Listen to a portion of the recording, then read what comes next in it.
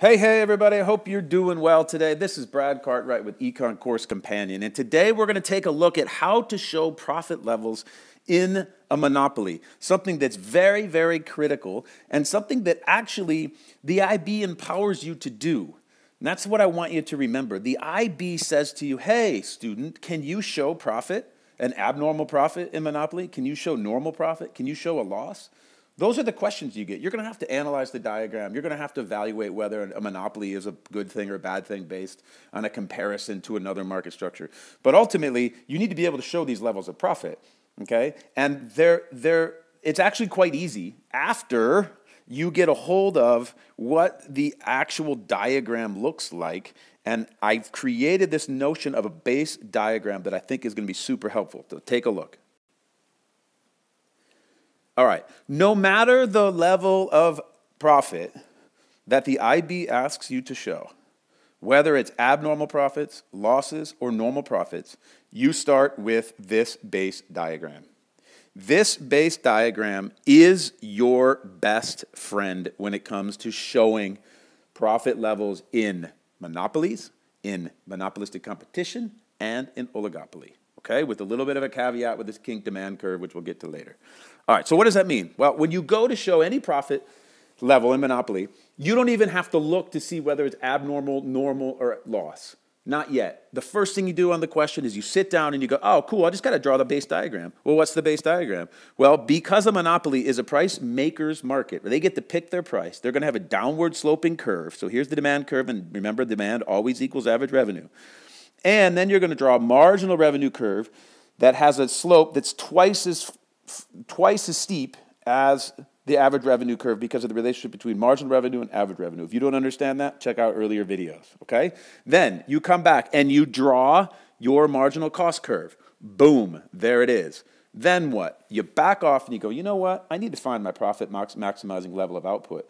And that is always in the same place, my friends. It's always where MC equals MR. And let me tell you something. This marginal cost curve, this is the most important curve on this diagram. It is your best friend. It is what's going to give you the answers to efficiency, both productively and allocatively. Just hang on, man. This curve is what tells you your answers, okay? In this case, the marginal cost curve is going to show you where the profit maximizing level of output exists for this monopoly. It's always where MC equals MR, right here, Q. Why? Dude, it's easy. Just look at the diagram. Here, if this level of output, any output level below Q, they're going to make it for this cost and they're going to sell it for that price. So per unit, or every unit of output that exists before these two lines intersect, the firm is going to be making more revenue than it costs them to make the unit of output. At Q, this is where they equal. So the cost of making the next unit of output, the marginal cost, equals the marginal revenue, the revenue they gained on that sale of that one extra unit of output. Beyond that, guess what? Well, just look at the graphs, man. Marginal revenue is here. So to make anything beyond Q, this firm, it's going to cost them more to make it than it is for them, than what they'll make when they sell it, okay? So this diagram right here, just stop. This is the base diagram. And what you do now is you take this quantity level, you move it up to price, up to the demand curve, the average revenue curve, and go over there. So this price-quantity combination is the price-quantity combination that will enable the firm to maximize its profits as long as its costs, average costs, are below P, they'll make profit. If their average cost is equal to P, guess what? They will make normal profit. And if their average costs at this level of output, where MC equals MR, if their average costs are above price, holy moly, folks, of course, they're going to make a loss. All right? So let's take a look at each one of those scenarios. In each of the following 3 slides, you're going to see the base diagram plus the addition of the average cost curve showing the level of profit that you might need to show in a question on the IB exam. Check it out. Okay, so imagine if you're asked to show abnormal profit in monopoly. What do you start with? Boom, base diagram, right? Price, cost, output, demand curve equals average revenue curve, marginal revenue curve. Draw that. It descends at twice the rate. Then, boom, Do your MC curve. Cool. Now, MC equals MR is where they're going to have the most likely chance of maximizing their profits. Take that quantity up to P, boom, back off. Now what? Well, look at the question. What's the question? Oh, it's about abnormal profit. Oh, okay. So if I have this curve already drawn, all I need to do to show abnormal profits is make sure that my average cost curve crosses over this level of quantity at a price, at a level below price. Oh, right there. Oh, yeah, kind of like this. Well, that's not hard. That makes sense, right? If this is the profit maximizing level of output, Q, and I have an average cost curve that's coming down here. By the way, this could also be the average total cost curve, same curve. But if I have an average cost curve that's drawn like this, where it intersects this level of outputs, that's saying that at this level of output, all of my costs are covered at the cost at C, which means that for every product that I sell, this quantity that I sell above, at a price above C, I make abnormal profits. Oh, check it out. There it is. It's super easy, my friends. Right? It's really easy once you get it going. So now, but the key point is, and this is where you can really screw up your diagrams. See this average cost curve? It bottoms out right there. This is the lowest point of that curve, okay? But that's not the point where you're going to show abnormal profits. No, because it's at this quantity level extended up to P that tells you where they cover their average costs, okay? So there's abnormal profits, P, A, B, C. How'd you get there? You drew this diagram, which is going to be the same for all profit levels, and then you just made sure that your average cost curve intersected this level of quantity, the profit maximizing level of quantity, below price, or below point A. Boom, there it is. Now, well, what if the IB says, okay, dude, well, that's great. Why don't you show a loss in Monopoly? What do? You chill. You go, oh, I got this, right? Because it doesn't matter if it's loss, abnormal profit, or normal profit, because the base diagram's the same. Here it is. Boom. Ready? Draw your demand curve, average revenue. Well, first of all, draw your axes, label them properly. Boom, boom, with the zero, with output, with price and cost.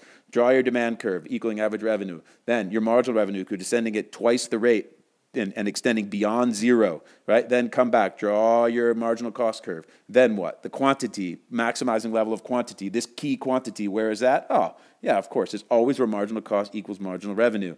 Then extend that up to price. Like that, boom, there you go. You know now, you know now that if you draw this average cost curve where it intersects below that, you have abnormal profits.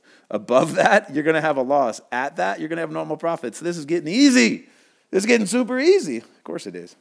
Okay? So, but they said loss. Ah, okay. So, bam, look over here. What do you got? You have an average cost curve that its lowest point is on the marginal cost curve. That's the only place you can screw up. Okay? There's average cost or average total cost, same thing. Then come back to the profit maximizing quantity, and where this quantity level hits the average cost curve, boom, that is where they produce. That's where they begin to cover all their costs. This is their break-even point, by the way. Well, they don't break even. Why? Because the price they're getting for their product is P, and it costs them C in order to make it. So these fools are losing money, right? This monopoly is losing money. So there you have it. That is the loss, the profit level of loss in monopoly. There it is.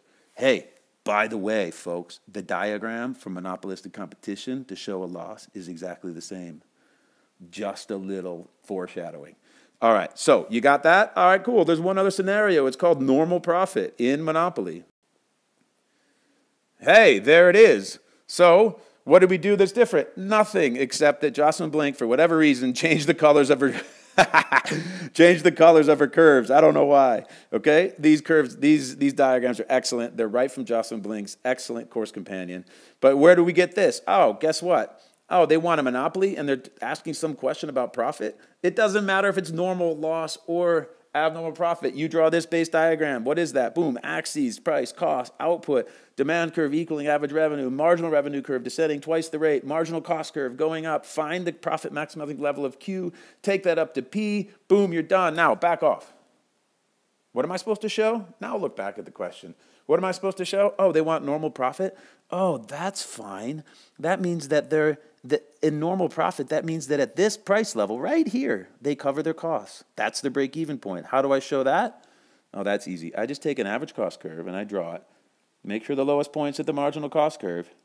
But it's a tangential point right there. Wow, check it out. So at the very point where they're selling their product, at the price point where they're selling quantity Q, they're actually covering their costs.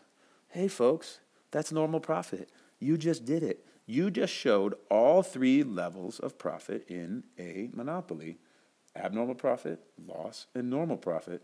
And by the way, it's the same thing for monopolistic competition, as I said earlier, okay?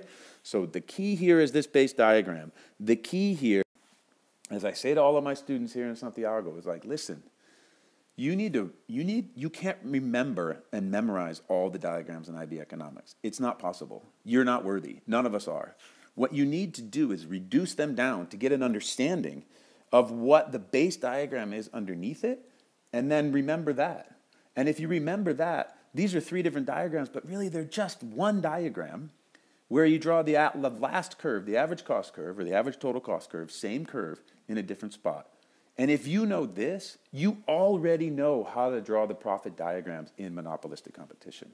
And with the exception of this notion, this theory about a kink demand curve in oligopoly, you understand it in oligopoly as well. So like you're set. But what you have to do is you have to remember to reduce the things down, to make them as simple as possible, and then you'll see in economics it gets really logical. And the reason it gets really logical is we all have the intuitive knowledge of understanding these diagrams because we know that we're not really making any money until our costs are covered. And if we cover our costs at a price point that's less than what it costs us to do it, in other words, if we sell pizza and it costs us $5 to produce a pizza, and we sell it for $8, we know intuitively that, wow, we just made $3 per pizza. Yeah, well, that's all those diagrams are showing. If our costs are $8 and we sell the pizza for $8, we made normal profit. We covered our costs. That's our break-even point. So normal profit levels and break-even point are the same point. But if we make our pizza for $10 and we sell it for $8, we know that we're going to make a loss. So how would you show that on a curve? Well, we just did. All right? So listen, my friends, reduce things down to simple, as much as you possibly can. I hope that's what Econ Course Companion gives to you, is an ability to go back to these things over and over again, because the whole idea of Econ Course Companion is it is your companion throughout your whole 2-year course of study. All right, my friends, take care of yourselves. Be kind to one another. I hope this video was helpful, and we'll talk to you in a bit.